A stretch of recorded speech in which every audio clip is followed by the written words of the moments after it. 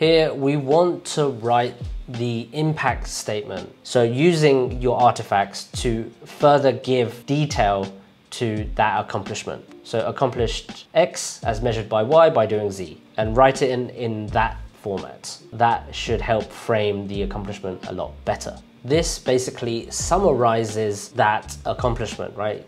I achieved this, measured by this by doing this. So some tips here, start with a verb. Try to think of a numerical measure, what you accomplished. So there's a baseline for comparison and the details of what you did to achieve that accomplishment. The example I gave is helping to build the next generation of designers. I gained a certificate by mentoring hundreds of designers and logged over 500 minutes mentored, for example. Why don't I start the timer? Okay, you've had 5 minutes.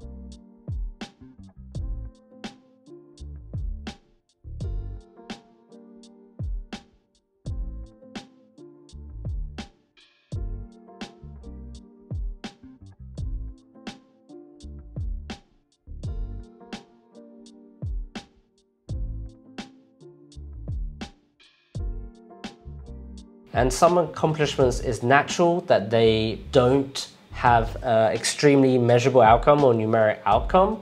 So you might have to say impacted X person in Z way, right? If it's mentoring.